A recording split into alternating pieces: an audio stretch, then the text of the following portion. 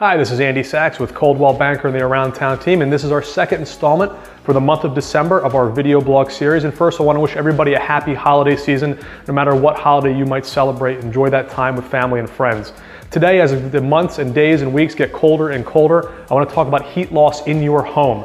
And there's three in particular I want you to look at because they're real easy to close up and save a lot of money on. The first is if you have central air conditioning ducts, make sure those ducts are closed. It's a natural escape route for heat, and it's going to create a draft in your home if they're not. Second, your windows. If they're not newer windows, feel around them, see if you feel any cold air, and you might want to cover them with plastic wrap or consider caulking around them to seal up those leaky parts. And finally, and this is silly, and it's the winter, so oftentimes we want to make fires in our fireplace, but sometimes people forget to close their flue, and that is a natural source for heat to go right up and out your home.